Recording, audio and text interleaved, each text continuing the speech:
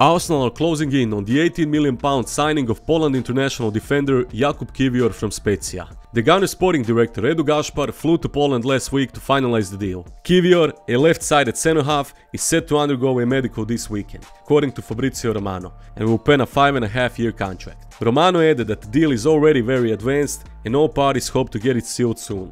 Kiwior, who was part of Poland's World Cup 2022 squad, has 9 caps for his country. He has 37 appearances for Spezia in the top flight, which has led to Arsenal monitoring his progress. Arsenal are also hoping to wrap up a deal for Brighton's Leandro Trossard today, having agreed to sign the forward for £27 million on Thursday.